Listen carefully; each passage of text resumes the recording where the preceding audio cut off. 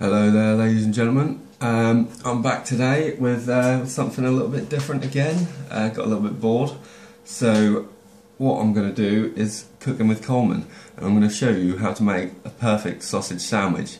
Now, a lot of people have said in the past that I'm not a very good cook, and that I don't really know how to be honest. But this is going to be a fingers up to them, and you'll see how fucking sick I am at cooking these days. Now I've got the hob heated to 5, and it's took many years of trial and error to get that to the right number. I tried it on 6, the highest setting, for a long time, and it was overcooking the outside and not cooking the inside enough. So yeah, I'm going with 5, and what I'm going to do is I'm going to just put a little bit of this sweet olive spread into the pan, and then I'm going to let it burn up, so it's like olive oil but a lot cheaper, and somehow I'm probably saving the planet as well. So yeah, I'm just going to wait for that to just melt in there nicely, and that's going to be lovely in a second when that starts going. The pan's a bit wonky, but we don't worry about that. We have to deal with things in life and sometimes overcome obstacles, and this is one of mine. So yeah, as you can see, that's coming along nicely here, just melting itself down into there. So yeah, basically, once I'm done with you, you'll be able to make the perfect sausage sandwich, and it'll be sweet as fuck. Okay, right, now you can see I've got some pretty sweet sausages. They're decent quality as well. Shout out to Mandy Ray for those. I'm just going to whack them in. I'm not going to pierce them because they're good quality sausages. There's no real need.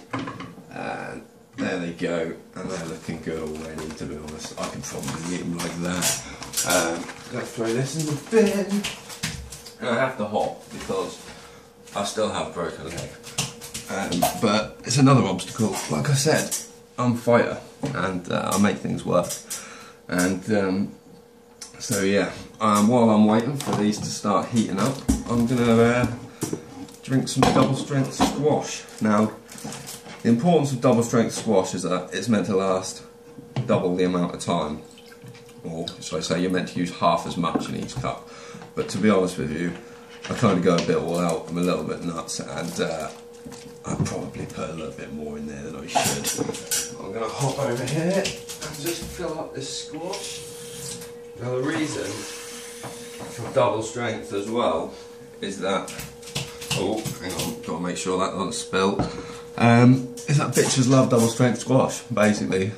I've done a lot of research, and if a bitch comes round and I offer her some water or some double strength squash, the answer is always the double strength squash. Makes you look strong, makes you look manly. If somebody has single strength squash, in an interview situation, the person with double strength would, I'd put it on my CV personally.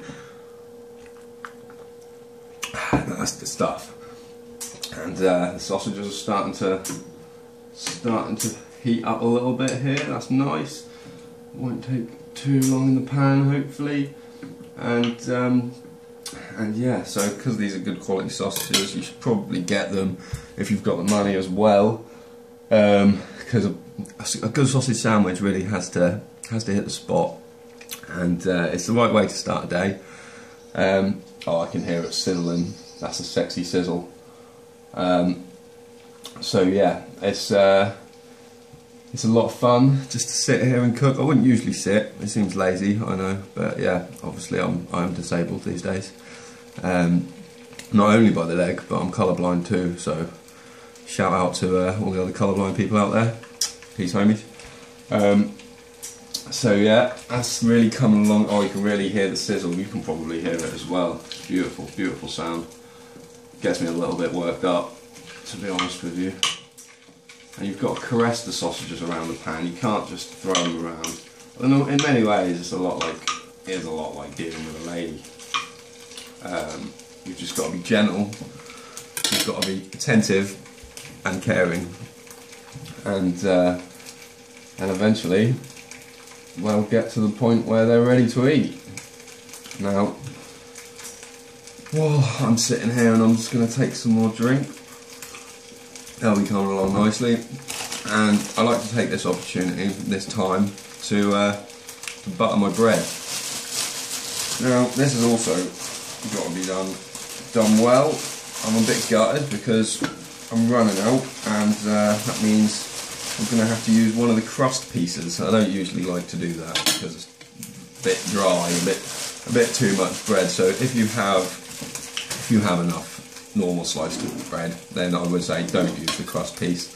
And I'm going to stick some butter on these bad boys, and then you've got to really start from the top and just work your way down to the bottom to come out with a bit of bread that looks exactly like that. I mean, look at that, you can't fuck about with this.